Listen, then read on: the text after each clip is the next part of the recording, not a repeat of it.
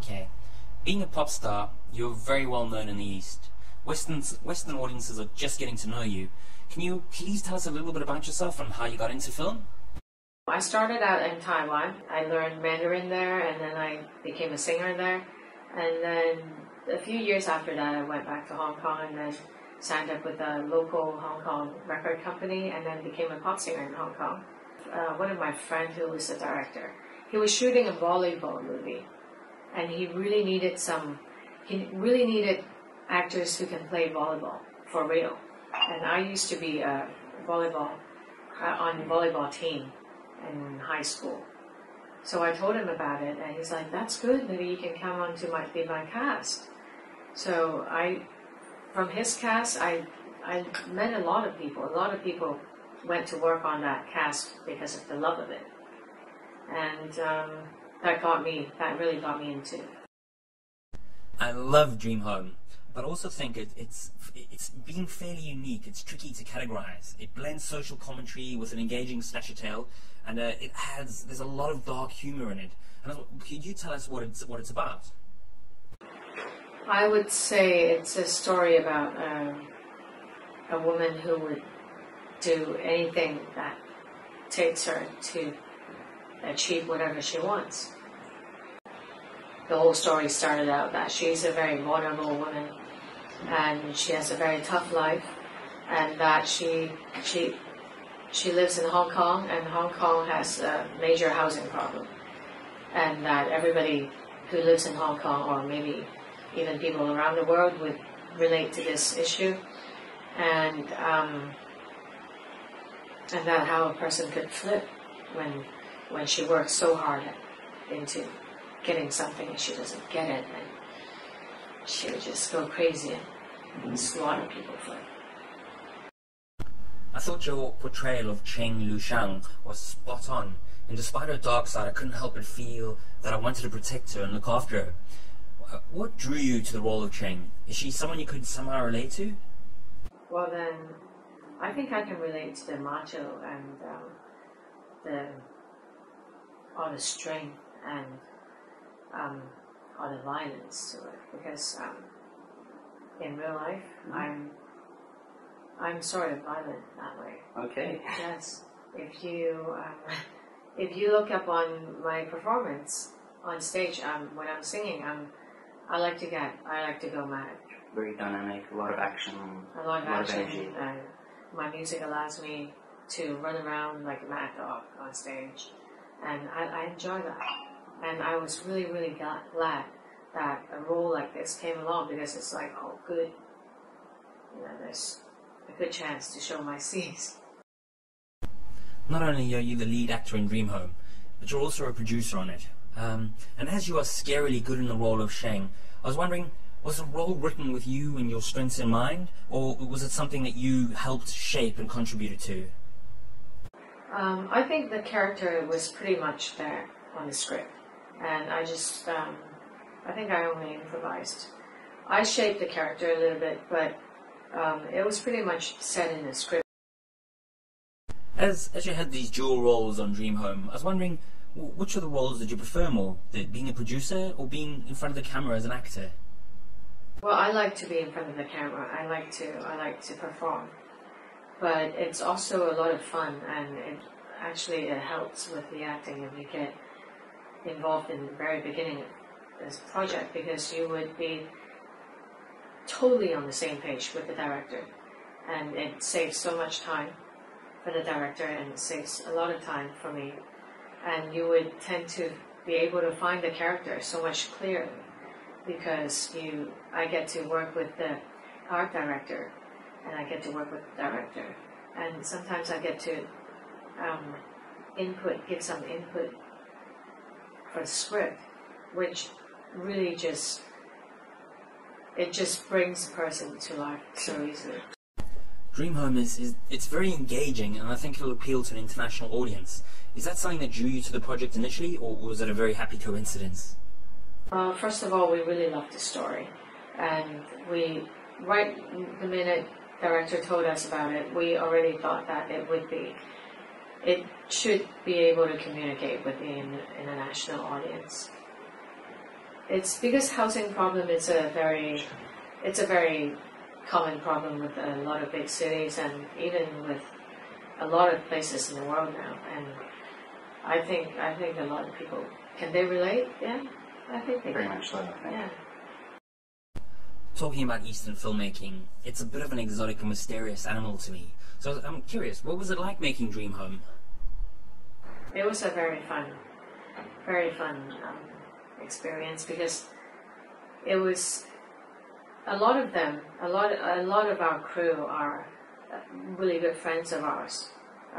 Before we shot this movie, we were friends for many years, and I remember we always have big meetings in a small room with a lot of guys, DOP, CG, special effects, makeup, art director, the gaffer, and the director, and everybody. It's sort of like a jamming session.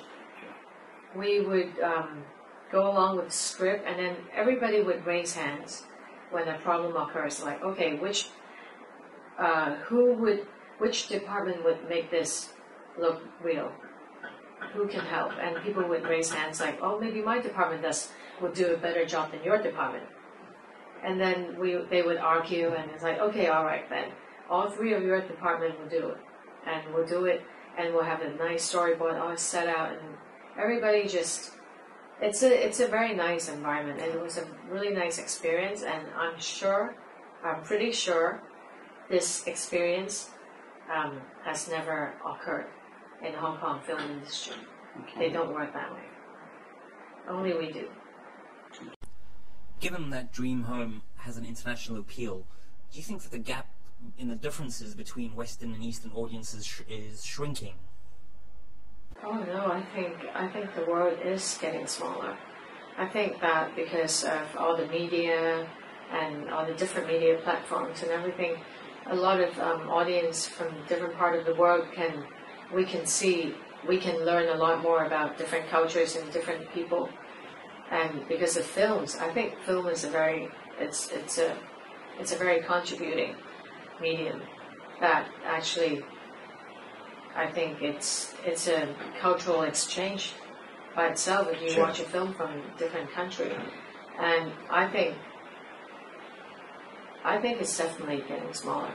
I think I think there are no more boundaries. How much, if any, of a role did the internet play in spreading the word about Dream Home?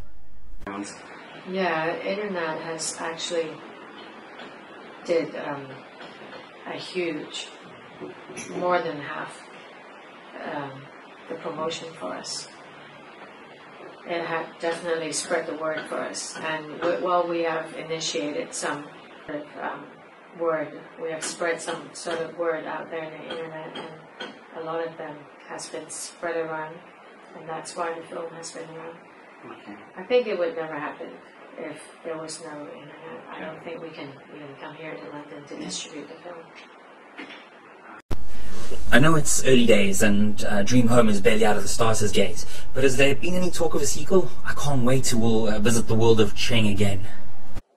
Not yet. Not yet. Disappointed. Why? I just thought, Why did you want to see it? yeah, very much so. I think the way your character unfolds, it's almost like you're seeing something created. You're actually seeing the whole film. You're not aware of it from the beginning, but you actually see the building blocks, the stepping stones, to see how she becomes the way she becomes. So it's kind of like, it's almost like the first part. This is who she is now, and then the story can go on from there. I don't know, I just felt there was a lot of scope there. That's something for me to think of. Dream Home was produced by 852 Films, and as one of the heads of the company, I was wondering if you could tell us what 852 Films has in the pipeline for us next. 852 Films is, we have produced a second film and we're doing a third one. Second one is, it's another psycho killer, but this time it's a guy. And it's a different psycho. It's psycho love story. Yeah. It's called Revenge Love Story, and it's going to be released in the theaters next month. Okay. I know you're involved in Steven Soderbergh's Contagion with some A-list talent like Gwyneth Paltrow, Matt Damon, Marion Cotillard, Kate Winslet, Jude Law, and the list goes on that I'm looking at here. But what else are you up to? I'm busy with shooting my recent movie. It's called A Courier. It's directed by director Hani Abusad, and Jeffrey Dean Morgan is attached to it, and Mickey Rourke is also attached to it. Ah, does that mean we won't see you in smaller independent films anymore? No way. I'll still do anything that moves me. That won't change about me. Josie, you've worked with some incredibly talented people, and while I was looking through your IMDb listing, one name jumped out at me, and that was JC Chan, Jackie Chan's son. What was it like working with him? JC?